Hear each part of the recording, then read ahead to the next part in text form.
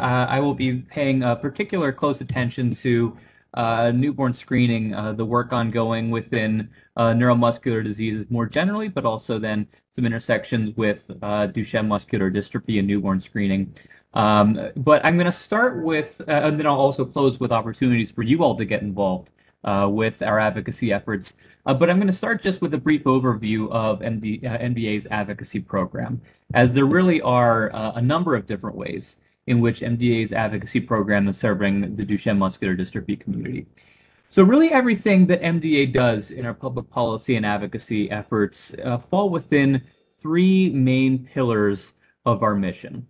The first is to increase access to care and therapies from day one. So for anything that the Duchenne muscular dystrophy community may need in approaching their Duchenne muscular dystrophy, either through access to a medical device or a treatment or to a specialist or perhaps a physical therapist, a dietitian, other specialists who can contribute to the care of an individual with Duchenne, or to telehealth or other ways in which care can be accessed and delivered. We want to be sure that NDA is trying to tackle any barrier that might be impeding an individual with Duchenne from actually accessing the care that they would seek.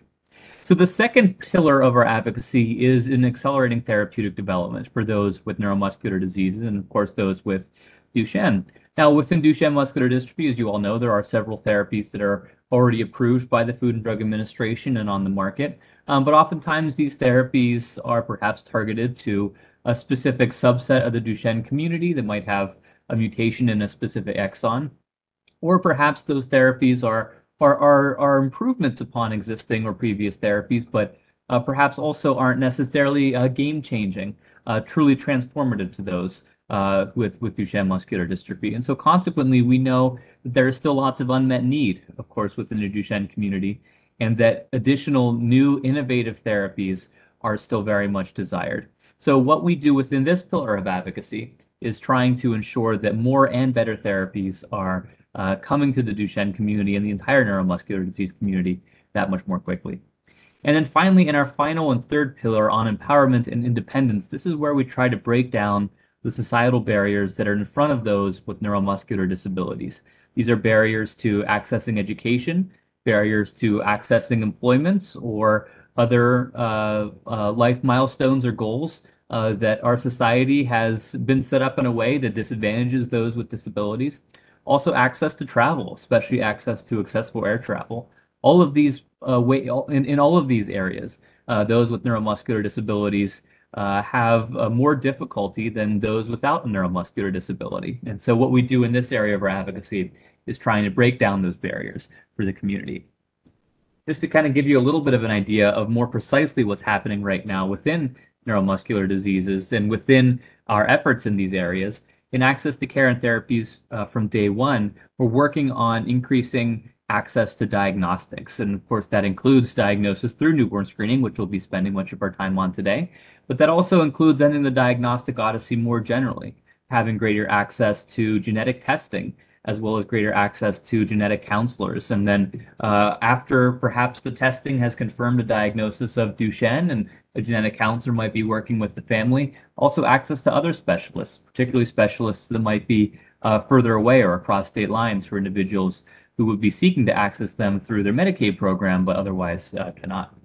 We also work within this pillar on access to home and community-based care.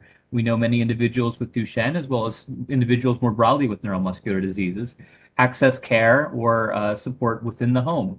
And we want to make sure that not only can that continue, but access to such care or access to such support for activities of daily living is actually more accessible than it is today, because we understand for a number of reasons, including inadequate reimbursement, including a labor shortage, including low levels of coverage for such care. There are lots of impediments to accessing care in the home, or as well as support in the home, and we want to, again, knock down those barriers.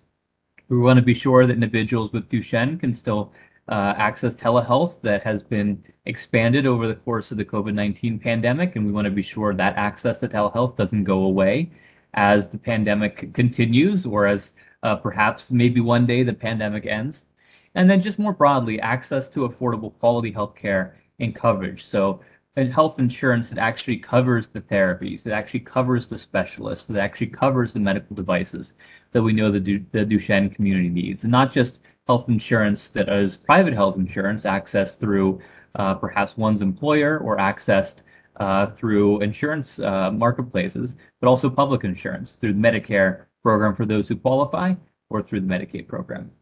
Within our accelerating therapeutic development efforts, we're working to innovate clinical trials and working with the Food and Drug Administration as well as Congress to pursue policies that actually make clinical trials run more smoothly, that actually lower the exposure to placebo within clinical trials, perhaps that allow for some innovative ways of comparing multiple therapies within one clinical trial that again will advance our understanding of these therapies that much more quickly.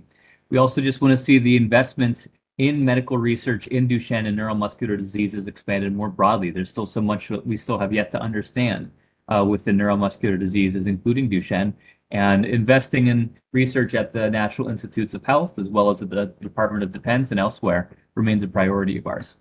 And then finally, there was a bill that we worked to pass last year called the Act for ALS. That might sound like it's ALS specific, but actually it would benefit the entire rare neurodegenerative disease community. And we do believe it would benefit those with Duchenne as well in ways that innovates at the FDA, as well as ways in that it innovates in therapeutic development for neurodegenerative diseases. And so while we were successful in actually passing this bill out of Congress last year, now we're working on implementing the bill this year.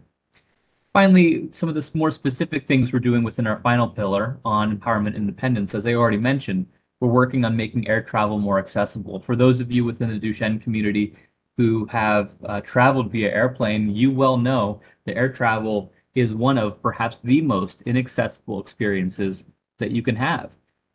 Everything from seat transfers from a power wheelchair to an aisle chair, from an aisle chair to an airplane seat, and then reversing that process, that can result in injuries, that can result in falls due to training of airline personnel being inadequate.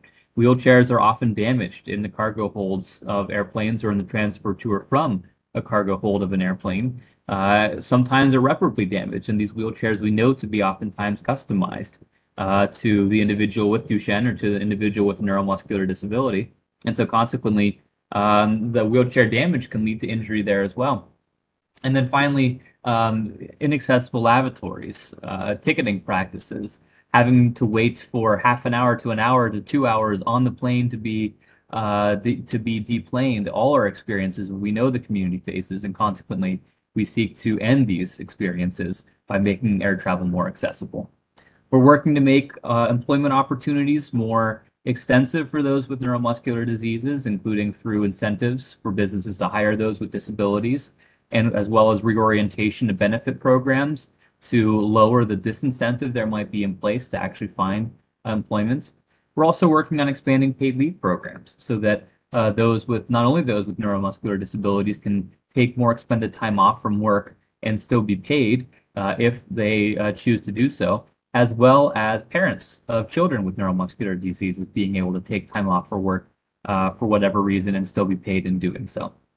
And then finally, beyond the economic security that employment potentially can bring, we're also working to expand economic independence and security through a number of other avenues, including through updating benefit structures such as ABLE age account or ABLE accounts, as well as supplemental security income, as well as Social Security disability insurance. So as you can see, we have a very broad mandate within MDA's Advocacy Department. We're working on a lot, and I'm going to mention some ways in which you all can join us here at the end of our conversation. But first, I wanted to take a deeper dive into newborn screening, because really it's actually quite a topical conversation to have with those in the Duchenne community, as there are some really exciting things happening within newborn screening as it pertains to Duchenne muscular dystrophy right now. But before I get to that, let me just give you all a little bit of an introduction on newborn screening, because perhaps it's actually not something that those of you in the Duchenne community have really paid much attention to, because it hasn't been relevant to those with Duchenne, at least perhaps not until recently. So what exactly is newborn screening? Newborn screening is the public health program in which virtually every single baby in the United States that is born receives a heel prick within 24 to 48 hours after birth. And then the heel prick results in blood being taken and put onto a blood spot card. And for those of you who perhaps have given birth before, perhaps you've witnessed this process actually occurring within, again, 24 to 48 hours after birth. And then that card with little spots of blood that are on that card from the infant is sent off to a public health laboratory. And there the public health laboratory takes that blood spot card and tests and screens the blood on the card for upwards of 35 to 36 conditions. Most of these conditions are genetic, and all of these conditions have one unifying factor, and that unifying factor is that, actually two technically. The first is that actually, if these diseases that are being screened for one, they're not evident. They're not clinically evident at birth. Instead, the baby otherwise seems to be perfectly healthy, and they may be passing every test that the doctors there may be conducting, and they might actually pass most tests for a while thereafter, and nothing clinically seems to be the matter. But what's actually happening is that there might be some irreversible effects of the disease occurring unbeknownst to the family, unbeknownst to the care team, and these irreversible symptoms, once clinically actually diagnosed later on within the life of the child, as I've said, they're irreversible oftentimes. There might not be nothing that can be done with the progression of the disease until finally it's clinically diagnosed later on. Now, what the second unifying factor of these diseases is that there actually is a treatment that can be administered that would actually potentially either delay or slow the progression of these symptoms much earlier on within the progression of the disease. And so consequently, newborn screening can really change lives. It can actually save lives in that it can prevent some of the most challenging aspects of these diseases from actually occurring. Potentially can even save the lives of some of these infants in the cases of some other diseases such as spinal muscular atrophy or infantile onset Pompe disease. So newborn screening is incredibly, incredibly important for these 35 to 36 genetic conditions that meet these criteria. They have to be screenable at birth. They have to be serious and life-threatening. There has to be some kind of treatment intervention that can be pursued, and that treatment intervention avoids some of the potentially most serious impacts of the disease. So what neuromuscular conditions are already included in the newborn screening program? Well, you already heard me mention them. There are SMA, spinal muscular atrophy, and Pompe disease. These two diseases both qualify under what is necessary to be recommended, and I'll get to this process in a second. What is necessary to be recommended for newborn screening, and so right now, actually, they have fairly recently been recommended by the federal government to states to be included in state newborn screening programs. So neither are being screened in all 50 states and territories, but we're getting close.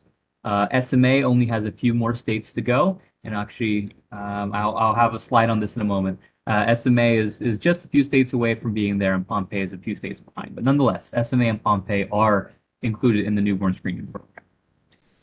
So as I already alluded to, as it pertains to how these programs are run, these are actually state-run programs. Public health programs are of the jurisdiction of states, not necessarily of the jurisdiction of the federal government.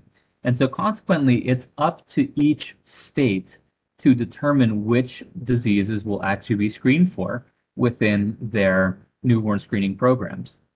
So if you go across different states, it's not just the differences in which conditions will actually be screened for, but also the entire process that kicks off from there. It's up to the states to determine what public health laboratory is going to be doing the screening of the blood spot cards that are taken 24 to 48 hours after birth. It's up to the state to determine what timeline that process needs to occur by. Some states have very strict, you have to have this process done within 4 or 5 days. Some states aren't quite as strict. Perhaps they allow for a little bit more time.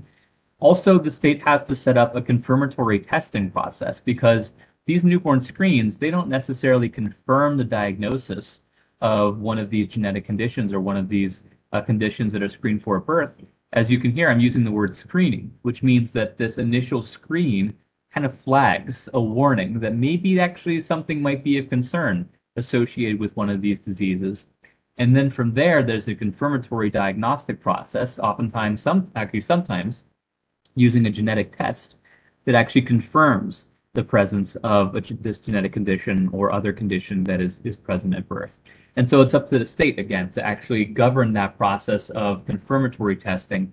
And then from there, if there actually is a condition that is confirmed to be positive within that infant, then it's up to the state to set up a process for follow-on care and treatment. Now, not everything is governed by the state, but the state usually has programs to assist new parents who just received the diagnosis of a serious and life-threatening condition for their infant, where to go to next, perhaps going to MDA or going to another patient advocacy organization, or resources for finding specialists, resources for finding potential treatments, etc. So as I said, it's up to the state to decide what conditions are actually screened for, and each state has different processes for adding new conditions onto their state panels. Sometimes it's the legislature that has to pass a bill that says we, the state of Ohio, let's say, is going to add SMA onto our panel. Sometimes it's up to the public health department at the state. Sometimes it's up to the laboratory itself, for that matter, to determine if a new condition is going to be added to their panel. But the reason for why it isn't automatic, just like that every single state will add a new recommended condition, I'll get to that recommendation process in a moment, is that there can be impediments to states actually adding these new newborn screens onto their panels. These impediments include the cost. Oftentimes this involves the state having to buy a brand new machine for their public health laboratory that can cost hundreds of thousands of dollars, if not millions of dollars. And that wasn't necessarily in the budget for the state to purchase. And of course, that public health laboratory now has to fit that machine somewhere in that laboratory. Sometimes states don't add a new screen onto their panel simply because they don't have the space, the physical space for the machine. In addition, they have to make sure they have enough laboratory technicians to run all these new tests. And these technicians have to have the training to actually do all of this. And then the labs have to be up to date on quality assurance and ensure that the validity and reliability of the tests that they're running aren't going to result in false positives or false negatives. So it's not just an automatic check the box exercise for a state to add a new screen onto their panel. Instead, they actually have to go through a process to make sure that they're ready, that they have the financial resources as well as the human resources to actually conduct these states. So that's why these new screens. So that's why it's not automatic for most states to just add a new screen to their panels. Now, as I've been alluding to, you keep hearing me say that states are looking at their recommendations for what to be added. So while newborn screening is mostly a state-run program, the federal government still does have a role in newborn screening. And part of that role is to actually recommend to states what new screens should be added to their newborn screening processes. And this is a job of the Secretary's Advisory Committee on Heritable Disorders in Newborns and Children. So this is an advisory body that is located within the Health Resources and Services Administration, or HRSA, that's the acronym. And this is within the Department of Health and Human Services in the federal government. And the role of this committee is to essentially try to take this burden off of the states, for the states to have to determine for themselves which new test should I be adding to my newborn screening program. Because if 50 states and plus DC plus the territories each had to go through this extensive process of deciding what condition, what screen is worth adding to my panel, that could only take longer and lead to states making all sorts of different decisions. Instead, the federal government has this federal entity to recommend to the states, we're going to do all the work for you. Just take a recommendation because we already did all the work to ensure that these new tests actually comply with the things that I already mentioned earlier are required for a test to be recommended. And actually, I will speak more to that in the context of Duchenne here in a moment. Now, the federal government isn't only doing that. The CDC also has a role to play, the Centers for Disease Control and Prevention. They assist the laboratories in the quality assurance processes, making sure the public health laboratories are all set up and ready to go for newborn screening. The HRSA program doesn't just recommend these new screens. They also help states with their follow-on processes, with their confirmatory testing processes. They offer a lot of technical assistance to states on how to run all of this.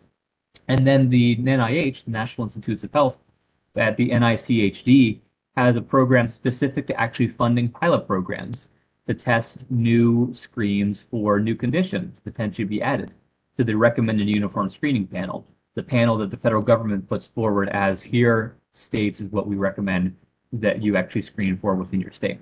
So while the newborn screening isn't directly governed by the federal government, as you can hear, that's a state responsibility. Nonetheless, the federal government does play an incredibly important role in helping states and helping the newborn screening infrastructure more generally in actually advancing newborn screening further.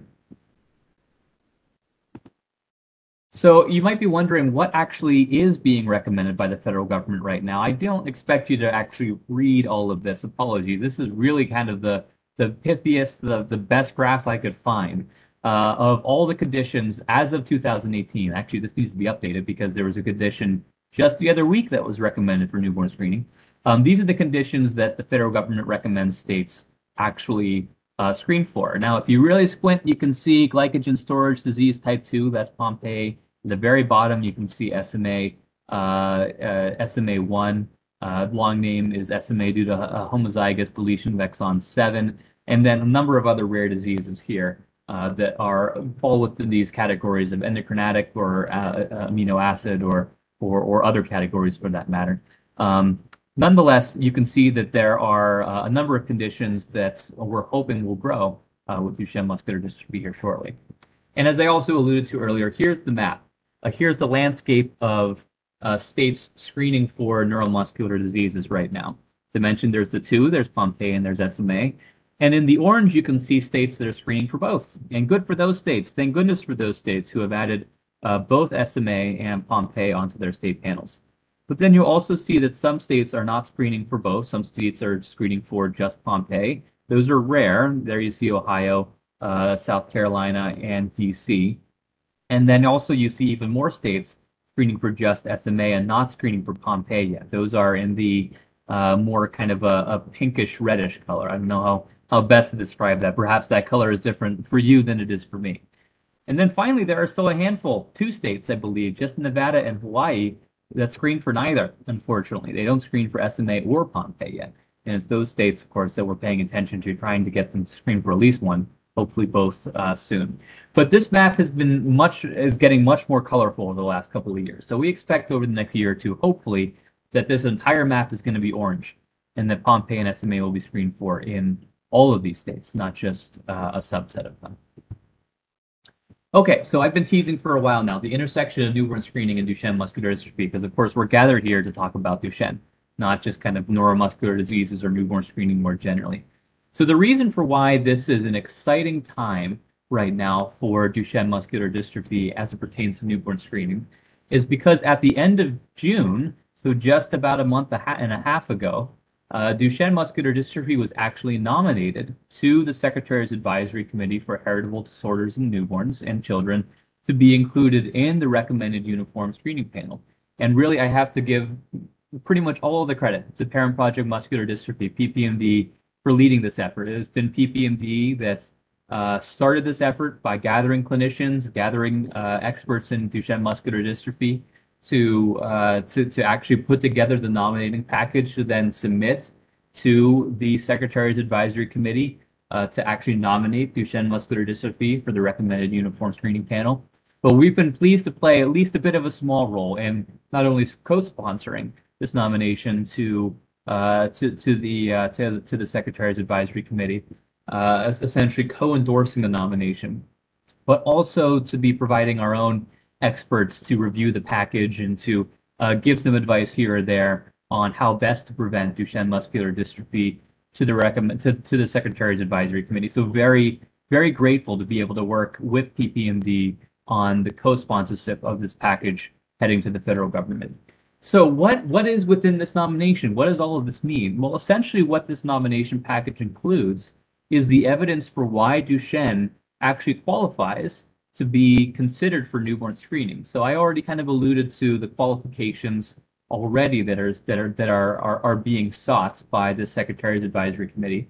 But just again, as a quick review, what this nomination includes is simply just, of course, a description of Duchenne muscular dystrophy and its progression and natural history and experience of individuals, mostly boys, living with Duchenne, and why Duchenne muscular dystrophy does, of course, qualify as a serious and life-threatening condition. I don't think I have to tell anybody, that's not news to anybody on this call, that Duchenne is indeed does qualify as a serious and life-threatening condition. Additionally, within this nomination package, there's a description of the specific approach that newborn screening programs could take. And this is being informed by 3 different pilot programs that have occurred over the course of the last several years. One that was led by Parent Project Muscular Dystrophy, PPMD, in New York. Actually, over the course of the last several years, PPMD being told to slow down just a bit. I will do so. Apologies. I get excited when I talk about this stuff. So PPMD led an initiative in New York to test if Duchenne muscular dystrophy could indeed be included on newborn screening panels. At the very same time, MDA was partnering with the Research Triangle Institute in North Carolina to also test whether Duchenne muscular dystrophy could be screened for at birth and how exactly that would look. And then up in Massachusetts, there was also a screening effort at Brigham Women's, associated also with Cure Duchenne, to test at Brigham Women's if newborn screening could work within the Duchenne muscular dystrophy context. And what we've all been finding is that, yes, it can. If one screens for elevated levels of CKMM at birth, that elevated level of CKMM, and that is the presence of an enzyme, which I believe it's an enzyme, which indicates damage that's occurring within the muscle. This is an enzyme the muscle tissue gives off if the damage happens to be occurring. That if one finds that elevated CKMM at birth, that a confirmatory test can then be done to potentially find a muscular dystrophy, oftentimes it being Duchenne muscular dystrophy. So we found that this approach actually does work. It's been shown in New York. There were actually 4 boys that were diagnosed with Duchenne muscular dystrophy at birth in the New York pilot program. And then in the North Carolina program, there is 1 boy that has been diagnosed thus far, and that pilot is actually continuing and will continue into next year. Again, further providing evidence that Duchenne can be screened for at birth and can be diagnosed for at birth. In addition to providing that evidence to the Secretary's Advisory Committee, this nomination package also provides evidence for the treatments that then can be administered, if not directly after diagnosis with Duchenne muscular dystrophy at birth, at least somewhat shortly thereafter, and definitely sooner than treatment would have been otherwise been offered. So that could include corticosteroids, that could include exon skipping therapies, that could include potential future therapies that are making their way through pipelines, such as gene therapies. We know that Sarepta, for example, is intending on filing their biologic licensing application to the FDA for their gene therapy for Duchenne muscular dystrophy.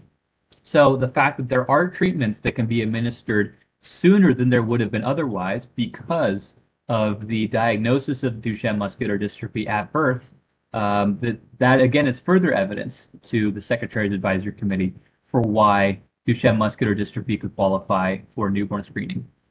And then also detailing the follow-up process for if there is a baby that is diagnosed with Duchenne muscular dystrophy soon after birth, the infrastructure that already exists at MDA care centers, at care centers that are associated with PPMD or elsewhere, just any expert that is any clinical experts and care center that has the comprehensive multidisciplinary care for individuals with Duchenne available, that indeed that would be available. So as you can see, there's a lot within this nomination package that was submitted. We're very excited about this, but we also are very patient about this because we know that this is going to take some time. We're still very much at the beginning of this process. With the nomination package submitted, PPMD again is the lead representative to the Secretary's Advisory Committee on this, and the latest I've heard when talking with them is that we're looking at hopefully the committee will be able to provide kind of feedback on all of this here shortly. And then there is a multi-step process from there. You're going to be hearing about this for a little while. Really, the quickest that I think any of us can expect this to take is at least a year, if not longer, because there's a lot of back and forth that happens between the Duchenne community and the Duchenne community organizations and clinical experts that are working on this in the Secretary's Advisory Committee. There's a multi-step process. There's going to be lots of discussion. Hopefully, within the next several years, Duchenne is going to be officially recommended by the Secretary's Advisory Committee to be recommended by the Secretary of HHS for then states to be screening for Duchenne muscular dystrophy. But it's going to take some patience, unfortunately, for this to officially get off the ground. We're certainly hoping that it will happen quickly, but we understand that it can take a little while for this to occur. I saw a few questions come in. I will, if it's okay with Marissa, I will get to those at the end of my presentation. And I know that I am already running somewhat long. So let me just give you a quick hint of the future of newborn screening as we're looking forward to it. And this is not just Duchenne specific.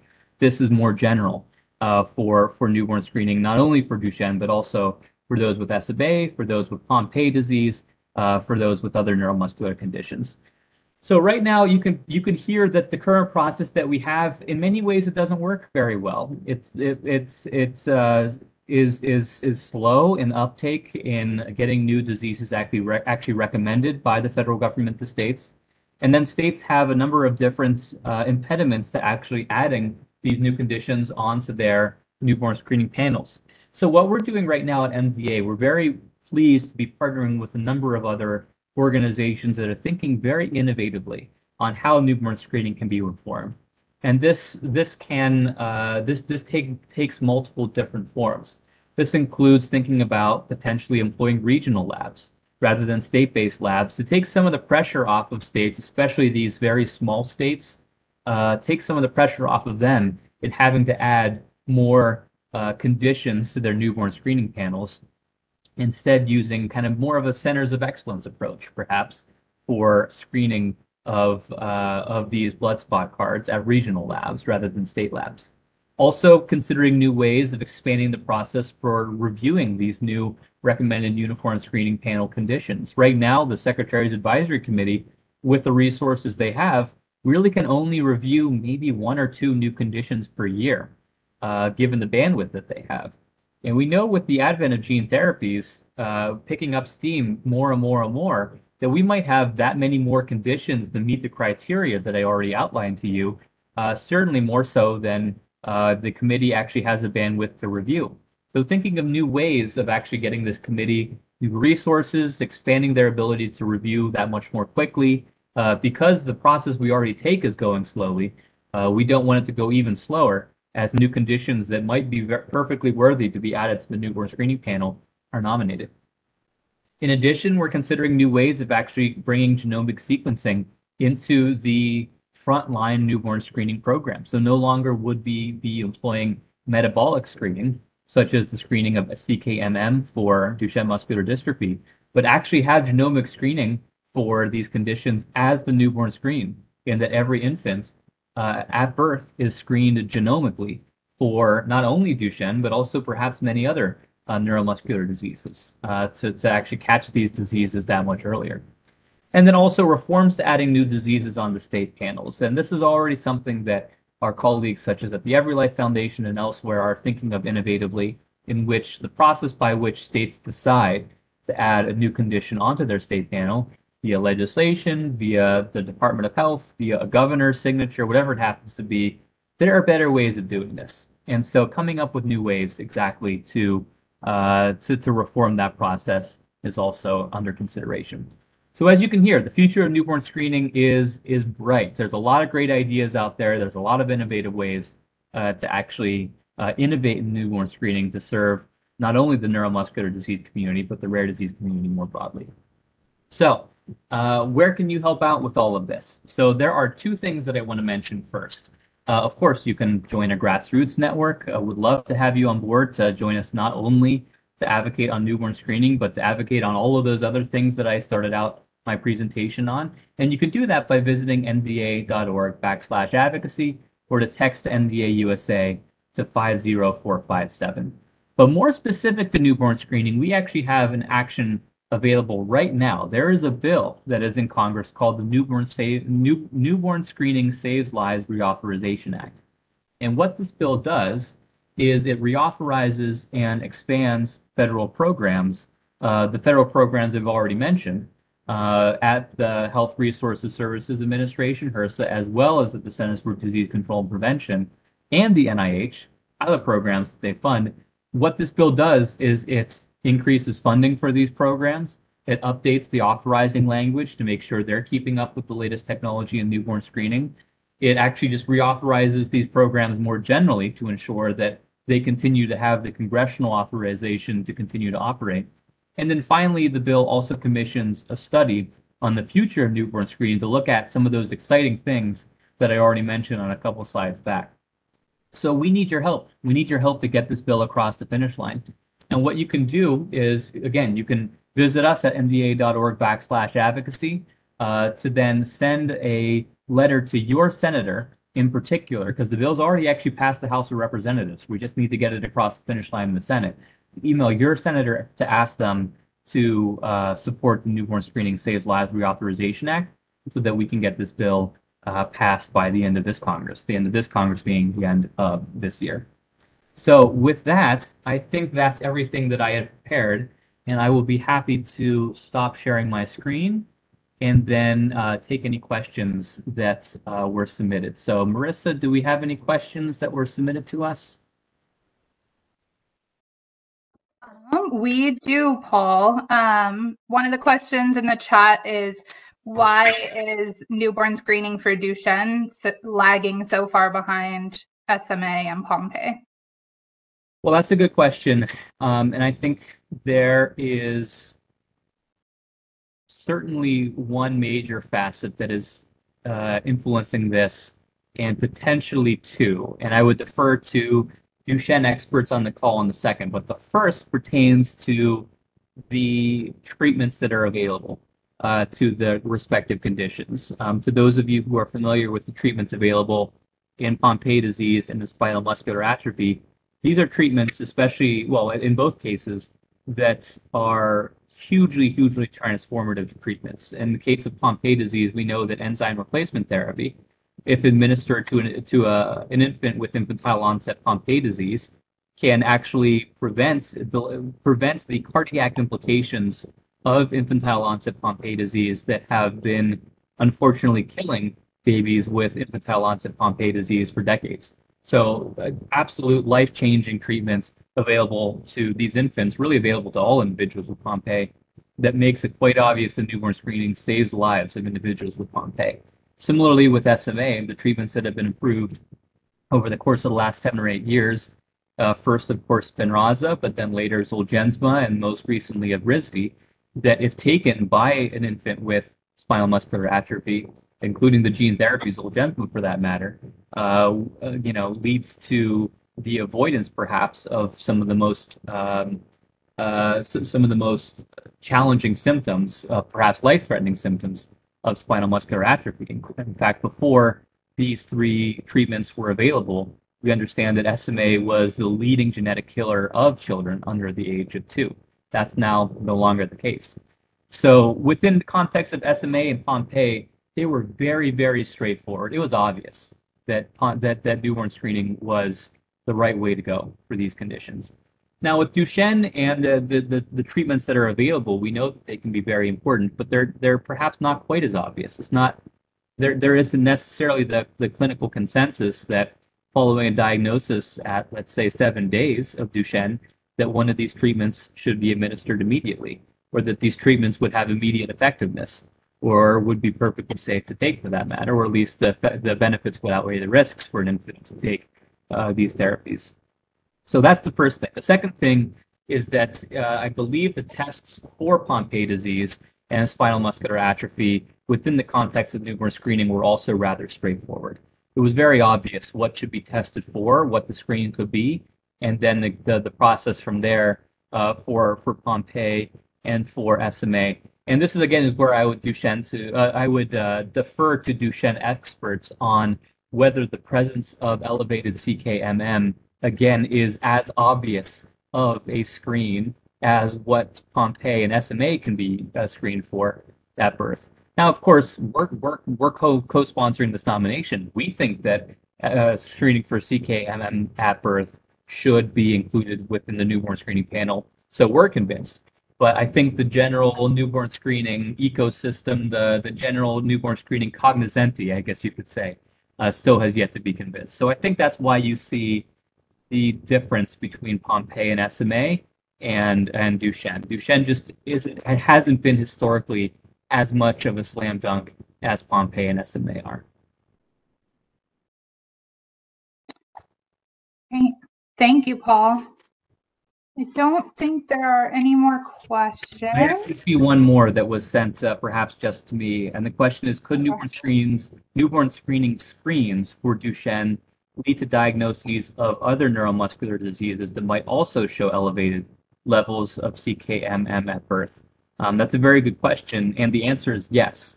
And I can give specific details about what we've found within the North Carolina pilot project that's being co-run by the Research Triangle Institute. Well, it's being led by the Research Triangle Institute, and MDA is grateful to be able to support RTI's efforts.